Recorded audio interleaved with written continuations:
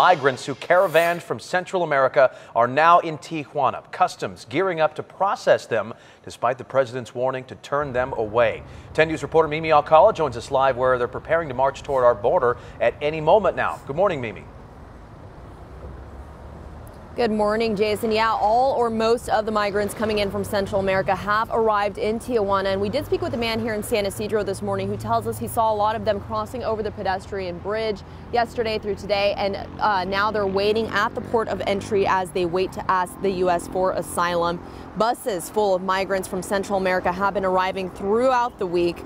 Yesterday, a number of mothers and their children showed up around 2 p.m. seeking shelter as they waited to ask for asylum. Through this journey, though, many of the people have been riding on top of trains from Honduras, Guatemala, El Salvador, and Nicaragua. Most say they're fleeing their home countries because of the violence and threats from gangs. But President Trump has been very clear about his stance on this issue, tweeting out that he instructed the Secretary of Homeland Security not to let these large caravans of people into the United States.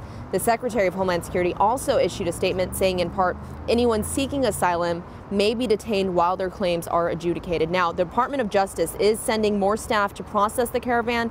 It's still not clear when the migrants plan on turning themselves into customs, but of course, this is something we will continue to watch for you and keep you updated on. For now, we are live along San Ysidro border. Mimi Alcala, 10 News.